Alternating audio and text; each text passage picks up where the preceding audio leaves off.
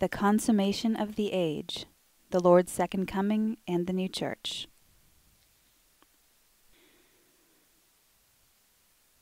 Section 1. Concerning the consummation of the age, that it was predicted in Daniel and in Matthew. Section 2. The Lord's second coming predicted by the Lord in the prophets, the Gospels, and the writings of the Apostles. Section 3. The Lord's new church, which was announced as the New Jerusalem in the word of both Testaments and described in the Revelation. Section 4. An invitation to the new church made to the whole Christian world, and an exhortation that they should worthily receive the Lord. Number 1. One memorable notice is to be added, namely that all things of the new church appear in the light of truth, before one in enlightenment, but as soon as they are submitted to the orthodoxy of the church at the present day, the light of truth becomes darkness. Number 2. All the points belonging to the doctrine of the new church are to be explained in their order, likewise those belonging to the old orthodoxy. A. The abomination of desolation, the consummation of the age, and the fullness of time. Number 1. Concerning the consummation of the age, and the abomination of desolation at that time. Number 2. There is no knowledge of God, except what is erroneous, false, or altogether none. There is no knowledge whatever of omnipotence. Number 3. No knowledge of the Lord. Number 4. No knowledge of the divine human, except a historical one. Number 5. No knowledge of the Holy Spirit. 6. Hence no knowledge of the divine Trinity. 7. No knowledge of the holiness of the Word. 8. No knowledge of redemption, except what is false. 9. No knowledge of faith, except such as exists before a blind person, which is none at all. The case is the same with all things which depend upon faith, and which from God are called theological, and from the Church ecclesiastical, and from the Spirit of God by whom they are inspired, spiritual. Number 10. No knowledge of charity. 11. No knowledge of free will, and hence no human will. Thus man is not man. 12. No knowledge of repentance, except oral, which is no repentance. 13. No knowledge of the remission of sins, and hence no knowledge of conversion. 14. No knowledge of reformation and regeneration. 15. No knowledge of the imputation of good and evil, and hence no knowledge of the judgment. 16. No knowledge of heaven and hell. 17. No knowledge of man's state after death, and hence no knowledge of salvation and eternal life. 18. No knowledge of baptism and the Holy Supper, which are regarded as scarcely anything else than ceremonies. 19. No knowledge of the law except an erroneous one. 20. No knowledge of the gospel except an erroneous one, and which is, that it is possible for man to be regenerated and thus saved. Number 21. There is no doctrine of theology. Thus the consummation is such, that no truth remains. For this cause the Christian religion is torn into so many heresies. 22. The catechism is not anything. 23. The whole word is not anything. 24. It follows hence that there is no religion, no church, no worship, no ministry. 25. Because from all that proceeds, it follows that there is mere predestination. 26.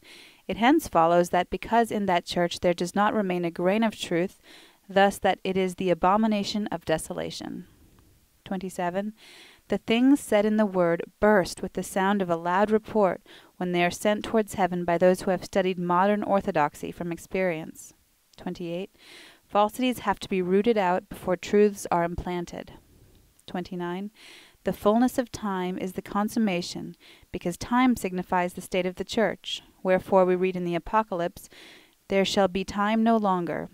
That is neither morning nor day, but night, neither spring nor summer, but winter. The like is signified by time, times, and half a time." 30. This state of the church has been foretold by the Lord through Daniel, and in Matthew, and in 7 chapters in the Apocalypse, which are to be quoted. 31.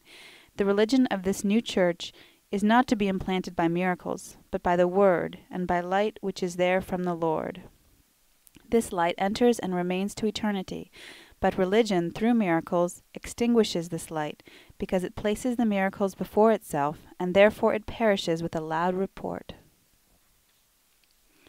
I conversed with Paris, of whose miracles there exist 2 volumes, how he wrought his miracles. I learned that he wrought them through spirits who entered into the memory of the man. Part B. Abomination of Desolation. Number 1. The consummation of the age, and then the abomination and desolation. 2. No knowledge of God except what is erroneous, also no knowledge whatever there concerning omnipotence. Number 3. No knowledge of the Lord. 4. No knowledge of the Holy Spirit. 5. Thence no knowledge of the divine Trinity. 6. No knowledge of the holiness of the Word. 7. No knowledge of redemption. 8. No knowledge of faith. 9. No knowledge of charity. 10. No knowledge of free will. 11. No knowledge of repentance. 12. No knowledge of the remission of sins, and thence no knowledge of conversion. 13. No knowledge of regeneration. 14. No knowledge of imputation. 15. No knowledge of heaven and hell. 16. No knowledge of the state of man after death, and thence no knowledge of salvation and eternal life. 17. No knowledge of baptism. 18. No knowledge of the Holy Supper. 19. No knowledge of the law except what is erroneous. 20. No knowledge of the gospel except what is erroneous, which is that men can be regenerated and thus saved. 21. There is no doctrine of theology, thus there is such a consummation that there is no truth remaining. Thence it is that the Christian religion is divided by so many heresies, concerning which. Part C. What the consummation and desolation is, and the fullness of time. Number 1. There is no knowledge of God except what is false, none at all. 2. No knowledge of the divine human of the Lord except historical. 3. No knowledge of redemption except what is false. 4. No knowledge of faith except such as is before a blind man, which is none. In like manner are all things that depend on faith, and are called from God theological, and from the church ecclesiastical, and from the Spirit of God by whom they are inspired, spiritual. 5. There is no charity.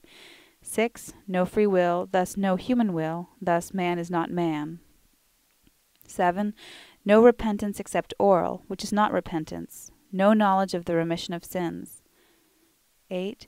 No reformation and regeneration. 9. No imputation of good and evil, thus no judgment. 10. Baptism and the Holy Supper are regarded as scarcely anything else than ceremonies. 11. The Catechism, or the Decalogue, is not anything. 12. The whole Word is not anything. 13. Thence it follows that there is no religion, church, worship, or ministry. 14. Since from all these it follows that there is mere predestination. 15. It follows that in the church that there does not remain a grain of truth, and that there is the abomination of desolation. 16. Hence there are so many heresies. 17. The things said in the Word burst with a loud report when they are sent towards heaven by those who have studied modern orthodoxy from experience. 18. Falsities must be rooted out before truths are implanted. 19. The fullness of time is the consummation, because time signifies the state of the church, wherefore we read in the Apocalypse, "There shall be time no longer, that is, neither morning nor day, but night, neither spring nor summer, but winter." The like is signified by time, times, and half a time. 20. This state of the church has been foretold by the Lord through Daniel and in Matthew, and in 7 chapters in the Apocalypse, which are to be quoted. 21. The religion of this church is not to be implanted by miracles, but by the word and by light from the Lord there. This light enters and remains to eternity, but religion through miracles extinguishes this light, because it places the miracles before itself, and therefore it perishes with a loud report. 22. I conversed with Paris, of whose miracles there exist 2 volumes, how he wrought his miracles. I learned that he wrought them through spirits who entered into the memory of the man, and who persuaded him many things concerning them. Still Paris did not apply himself to any religion, and hence did not know anything of the truth of the Church, wherefore he is at the present day with those who are in hell.